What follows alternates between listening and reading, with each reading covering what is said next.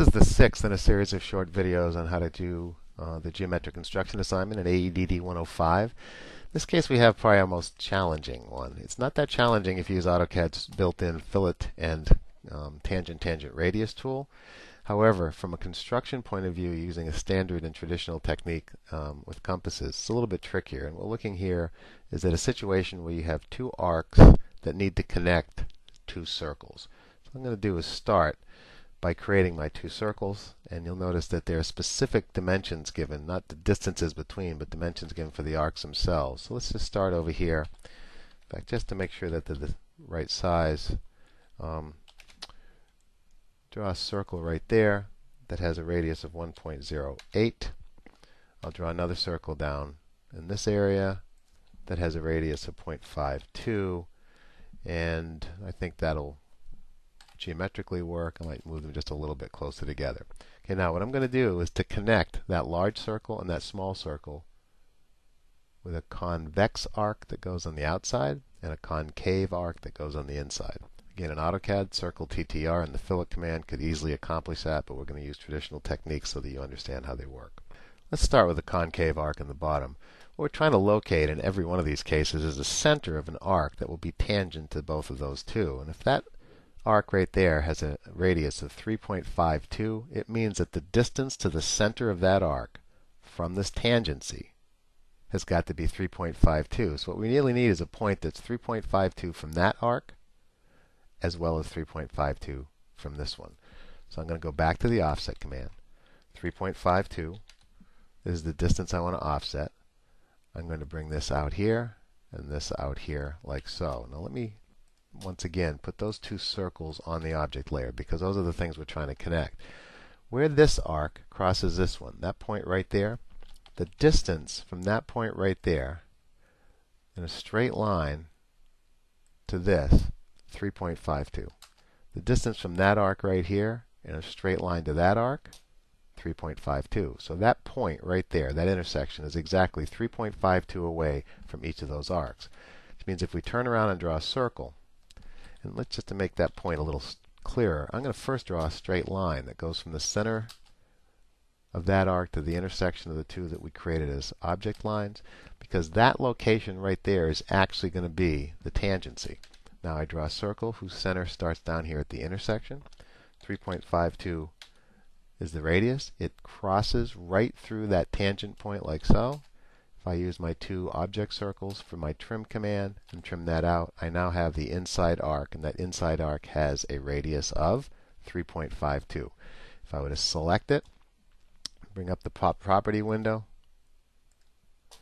property window indicates that the radius is 3.52. Now I'm going to go ahead and place that on the object layer since we've got that done. Now I'm going to do the other arc, the one at the top. Now that is going to start to get a little confusing if I leave these construction lines here.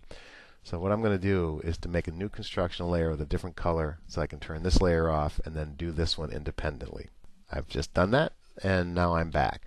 What we need to do now is, rather than offset that, the distance, and if you look at the radius we're looking for is a radius of 4. What we're going to do instead is start at the same center, but we need to find a distance that is 4 units from the top of each circle, not from the bottom. In other words, from up here.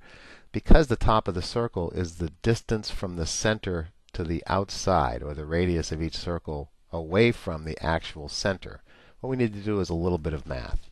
And the math we need to do involves doing this. We need to start with the size of the circle that we're using, or the arc we're using to connect the two. And then what we have to do is to subtract, in each case, the radius of the circle we're concerned about. So what I need is to draw a circle whose center is right here, and whose radius is 4 minus the distance from here to here. 4 minus 1.08 is 2.92. So if I make this 2.92, looks like that. So now the distance from this circle down here to the back side of that is the distance from the circle itself to its own center, which is 2.92, plus the radius of the big circle, which is 1.08. That adds up to 4. So the distance from this down here to the back side of that top circle is 4 units. I'm going to do the same thing for the other circle. I'm going to start with the 4-inch circle, radius of the one we're connecting, and this time we're subtracting 0.52. When we do that, 4 minus 0.52 is 3.48. So now I'm going to draw a circle whose center is at the small one. 3.48 is the size. So now where they cross should be 4 inches from the top of that arc. It should also be 4 inches from the top of that arc. I should be able to draw a circle right here. Actually, I'm going to start again by going right through the center, come up perpendicular, start here, right through the center, come out here, perpendicular.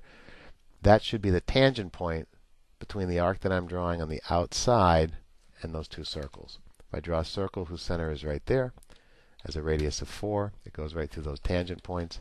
If I use my trim command and I use the object lines themselves to trim that arc back, looks like this. I make a trim between these two arcs and clean that up. Now I can go back and say, let's place that on the same layer as this. I now have my little kidney bean. mine looks a little different because I placed my circles a little differently, but all the sizes are correct and the locations are correct. But it does involve doing a little bit of math.